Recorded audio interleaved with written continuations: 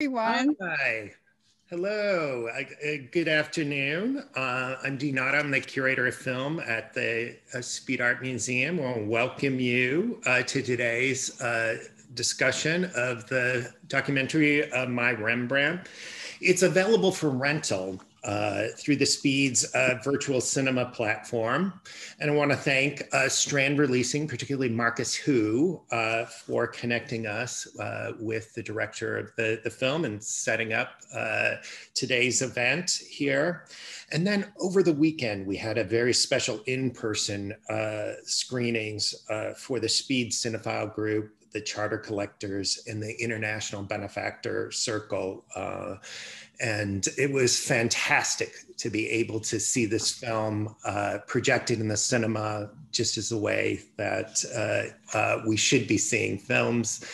And we were able to present that, socially distanced and in a safe manner. So, but it was great to have that opportunity to show the film just as the way it should be. I was really drawn to this film too because of the great connections all through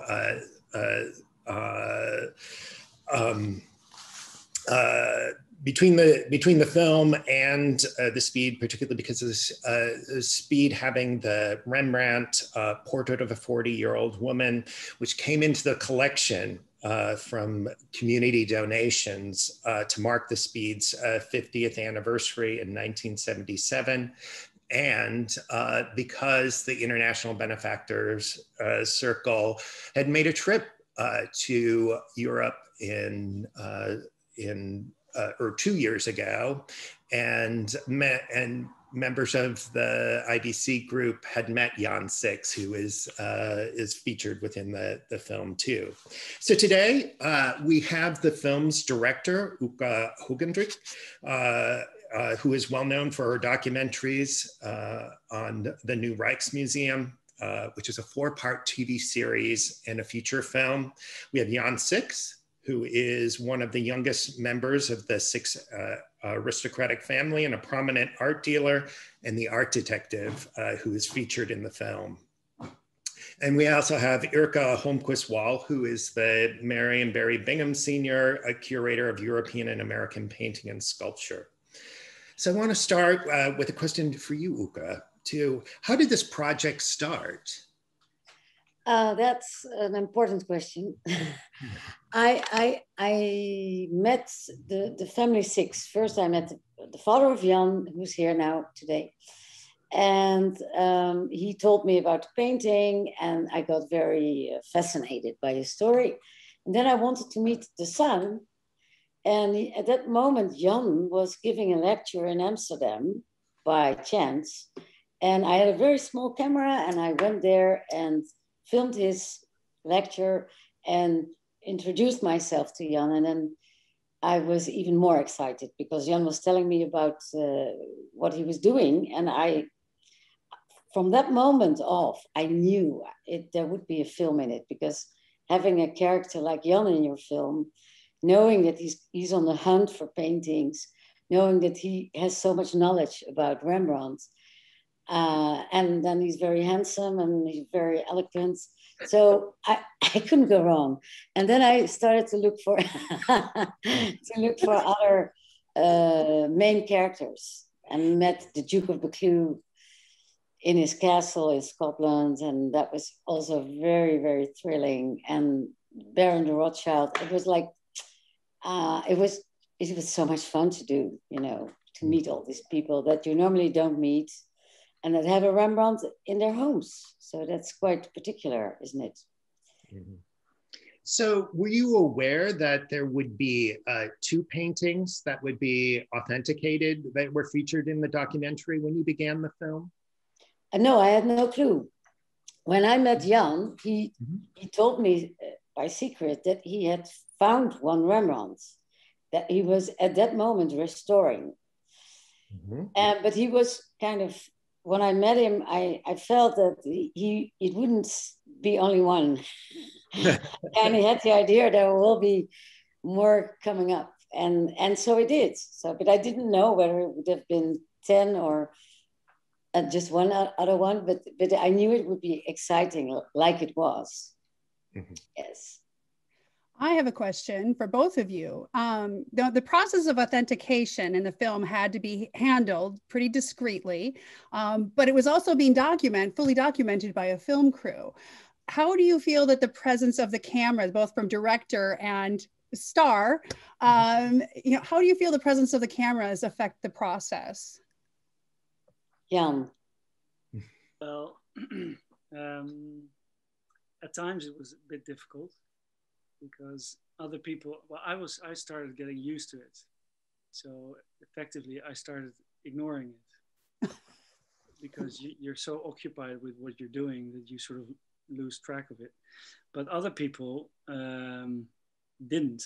So you could sense that sometimes it was an influence. But I think, most of the people that were filmed in that process understood that this was a bigger thing. It wasn't about that moment. It was about, in the end, it was really about Rembrandt. And I think they all knew that Oeke was filming, and they all knew that Oeke is a very sophisticated filmer. So it's not some documentary, it will be a very good documentary. So I think that everybody understood that it also was a project, aside from the authentication, it was a project on its own. And I think everybody understood that it needed to remain a bit secretive. Yes. Yeah. Which helped. And of course, I promised Jan in every way I could that we wouldn't come out with anything until he got out to the press and media. Mm-hmm. So we had that deal also that we really, also my crew, that we all had to be very silent about it, which we did. Good. Your documentary work, particularly your documentary, The New Rijksmuseum, gave you incredible access to the workings of a museum and the proper handling of great works of art. My Rembrandt takes us into the homes of people who also own priceless works in their collection, but it's not being handled with the same sort of care. How did you restrain yourself when people were moving paintings without gloves or prescribed protocols for handling precious work? That's a fun question because, to be honest, I didn't have to restrain myself because in my mind was the idea that in the old days, paintings were in people's houses. Museums are only here for some time, but weren't there always. So, and especially in the case of the Duke of Buccleuch, it was very interesting, the process he went through, because in the beginning, he was very scared of taking the painting out of the frame. He was really but in the end, he was walking with the painting. And it felt like some kind of therapy for him to get so close to his painting. And to be honest, I mean, only maybe the last sequence in the film when he's putting it above a fireplace that might have surprised some people. But he also did it a bit because we asked him. But because it was a wonderful shot for the film. No, but I think that in fact, if you look, for instance, at the painting of Baron de Rothschild, the two paintings, the wedding paintings of Martin and Oeke, they were really covered with nicotine because his parents, and I don't know about him, but they have been smoking all their lives. But then when it was restored by Patricia Noble of the Rijksmuseum, she told me that is the best way to keep a painting because when you take it off, okay, it's black, but the painting underneath, the paint is still there. But I think Jan knows a lot more about this than I do. Yeah. Well, the one thing I can say, I'm not really sure if it's in the movie, but when we decided to hang the portrait of a young man at the Hermitage in Amsterdam, very early in the morning, we got into a taxi with the painting and we drove to the museum and we took it in a box inside. And then we put it in a room because they wanted to take it out of the frame to inspect it for a condition report. And the curator there said, this is going to take some time, so maybe you want a cup of coffee, etc. So we went off, and I think Oeke was there already starting to set up the cameras. And then we got back, and there were about 20 or 25 journalists, all waiting eagerly for this picture to come out. And so I was standing there waiting. I had no idea. And after about 20 minutes, everybody was sort of looking at everything. But in the room where we were all standing was just the frame with the glass, but not the picture. Mm-hmm. And so I sort of leaned forward to this empty frame and I blew a bit of the dust away. And people started taking photographs. It was very surreal. And then I looked to everybody and I said, what are we doing here? And then somebody whispered in my ear, said, I don't know, maybe there's a bit of a problem in the back. And I said, oh my God, what's the problem? So I went to the other room and there was a curator with white gloves, sort of sweating from his forehead with the picture on a table, waiting.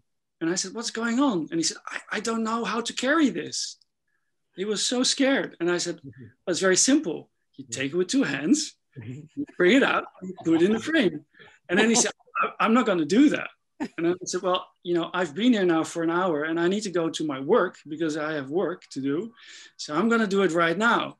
So I took it with two hands and I just walked out there and put it in the frame. And those are the photographs that all the news agencies used. But for me, it is so normal to work with hands-on because you have to move a picture. You have to put it in a frame.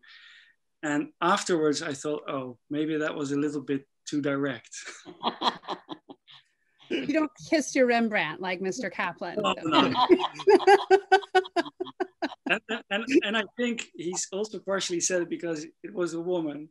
And I think I do like the Portrait of a Gentleman, but I don't fancy him. So. Speaking, you know, just kind of speaking of, you know, Mr. Kaplan, how you know, Oeke, how did you develop the relationships with these private collectors to discuss their paintings? You know, as a curator, for me to see the interior of the Rothschild home and the Duke of Buccleuch, I mean, that's just like, oh my gosh, these are places you don't normally get access to. So they're very, very private people. So how easy or difficult or what, I mean, was it? Well, I must say that I was very privileged because I made the film about the Rijksmuseum for 10 years. I knew the people very well. So I asked Taco Dibitz, the director, please give me an introduction to those people because he knew them. So this is how it started, that I wrote a letter and the Taco wrote a letter, Taco Dibitz. And then it's a matter of, which I'm used to because I'm a documentary maker, going there, having a lot of cups of tea, talking, really, I mean, making a connection, which I love. That's a part of my work I love most is getting close to people and really showing that you're interested and that you're open and that you really know what it's about so that they feel at ease with you. And I always put a lot of effort into that. And I mean, I love it. But I was lucky to have that introduction by Taco Dibitz because otherwise I would have been much harder, I guess. Yeah, well, it really shines through the relationship that you've developed with them. I love that. That's a big compliment. It really comes through. Thank you.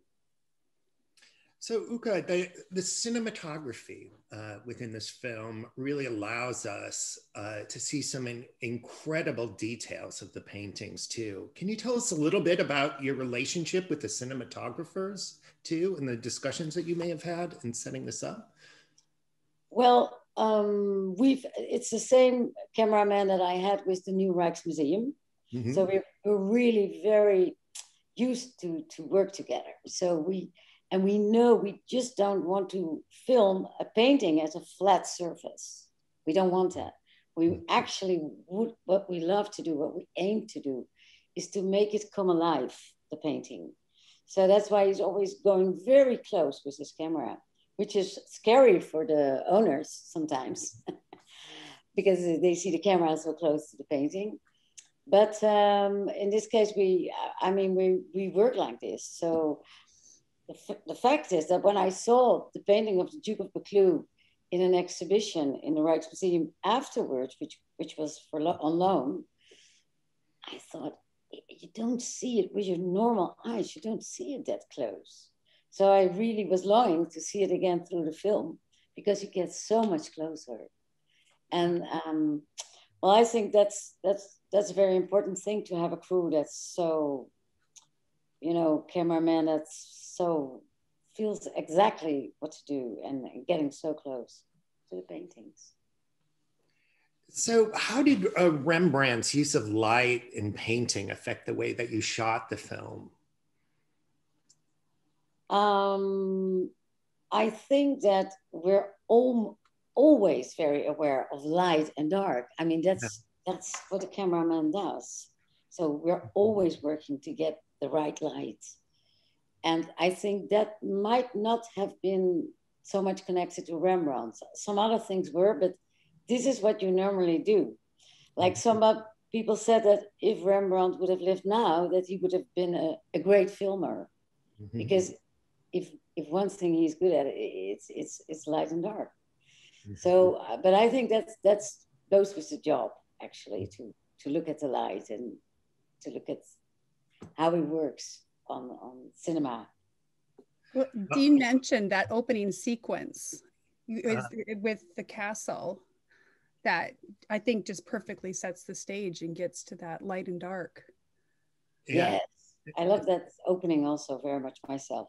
It's and it also mirrors the painting from the Duke of Buccleuch too, because the light is coming from below and up and illuminating the face, and the way that it's so close to the side of the castle and really casting that shadow in there too. It's just, and light and shadow in there. It's a perfect mirror, I think, too.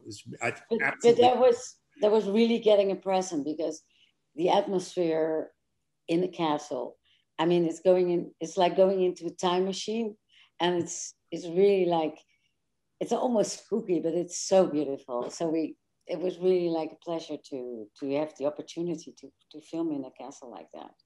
Okay. That kind of gets to the heart of the next question, which, because the film shows this incredibly powerful relationship between these paintings and the owners of these works of art that are in private collections, sort of like for the pleasure of one, right? Given the importance, the art historical importance of Rembrandt's work, what is your take on how is the art better? I mean, this is totally subjective, but is the art better served being in a museum where it can be shared with a larger public? I know that's a really bit of a minefield of a question, but I would love to get both of your perspectives. What do you think? Ladies first. No.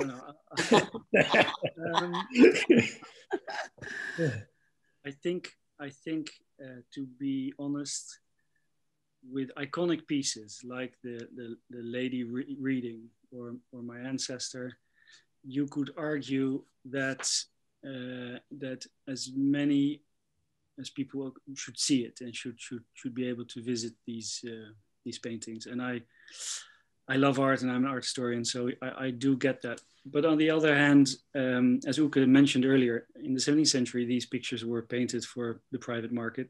Mm-hmm. And to see them in their sort of original background is quite something, as I am very familiar with. In case of the discovery, or both discoveries, we didn't know these pictures. So nobody really has seen them in the public domain. So effectively, nothing has changed so far. I think that it might change if they would go on loan for a very long time and they start to become sort of a household icon.